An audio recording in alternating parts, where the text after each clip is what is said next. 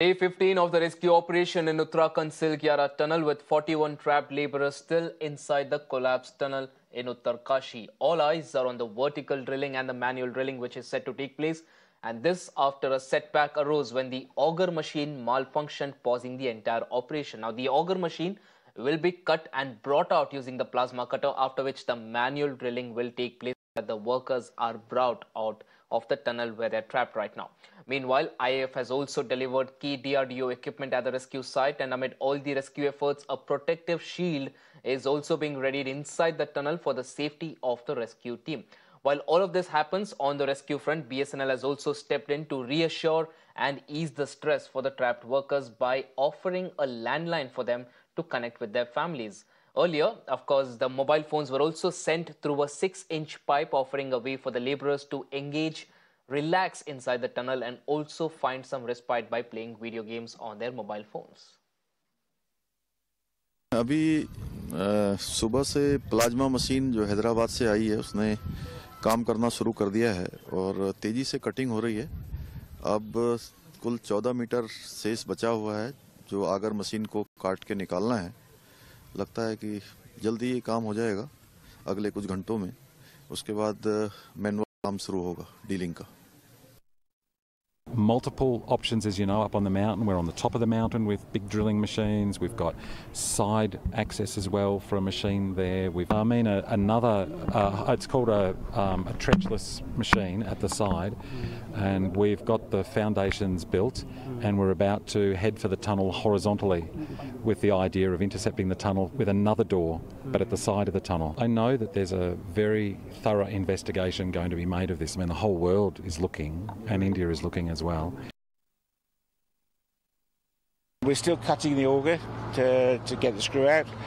There's about 16 metres more of auger to cut. We're getting about a metre an hour. Beneficial is that it'll cut the steel faster. So at the moment we're using argon cutter. The plasma machine is a lot hotter, it cuts the steel much faster. मैं आपको दिखाता हूं, देखिए जो बियारो की approach road है, truck के जरिए ट्रांसफार्मर पर लेकर जाया जा रहा है। ये तस्वीरें देखिए, हरिंदर कैमरामैन इसको जूम करेंगे।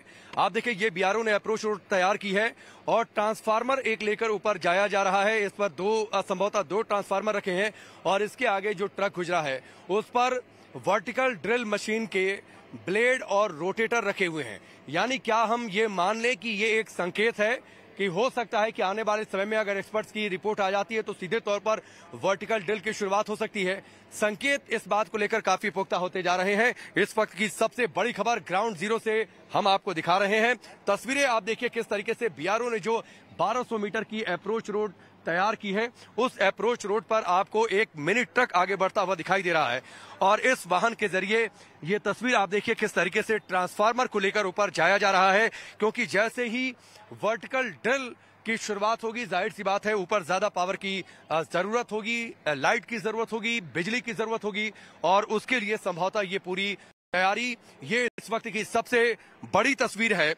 ब्लेड और रोटेटर वर्टिकल ड्रिल मशीन के एक बार फिर से ऊपर लेकर जाए जा रहे हैं और एक और तस्वीर मैं आपको दिखाता हूं।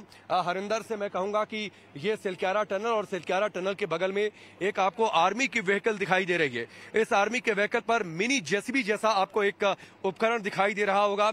ये संभवतः जो मैनुअल ड्रिल की शुरुआत होगी ये आर्मी की देखरेख में, और इसलिए मुझे लगता है कि शायद इस मशीन को लेकर लाया गया है यहाँ पर ताकि ये हेल्प करेगी मलबा हटाने में या फिर किसी दूसरे तरीके से मदद कर सकती है। तो आर्मी का भी इसमें अब दखल, आर्मी की देखरेख में संभवतः ये मैनुअल ड्रिल का पूरा प्रोसेस आगे बढ़े। तो इस वक्त की ग्राउंड जीरो से दो सबसे बड़ी तस्वीर हम आपको दिखा रहे हैं, दो सबसे बड़ी तस्वीर जिन दो मोर्चों पर तैयारी है इस ऑपरेशन को, rescue operation. Well, this is of course the latest update that we're getting for you from ground zero. What's happening there right now as we speak, vertical drilling has started, and our colleague also showed you visuals there from on the spot where a particular vehicle was being taken, a mini truck on which there was a transformer, which is of course a clear indication that there is a vertical drilling that's happening at this point in time. And of course the transformer is needed for power, which will be needed for the vertical drilling that happens. This comes even as there are multiple ways which the rescue operations are being done in, and there are different ways that are being explored to ensure that these workers are brought out, because the auger machine that was used initially, of course, met with some sort of an issue. There was a malfunction, following which a plasma cutter was brought in, and now the plasma cutter is being used to break it down, to break down the stuck auger machine, to bring it out, following which there will be a drilling, manual drilling that will be done. And the visuals that you see outside the tunnel there, and this particular vehicle that you also see there, these are the trucks that will be used to carry out the manual drilling, which will happen horizontally. So as we speak, there are multiple ways in which the drilling will be done. There will be horizontal drilling, there will be vertical drilling as well, and all of these to ensure that these workers are brought out safely and there is no issue. Now, these are the two visuals that you see there, very important visuals. One is in connection to the horizontal drilling on these trucks that is entering from the front portion, and this particular visual is about the vertical drilling that is happening from top of the mountain. Now, that is the other way that rescue operations will be carried out.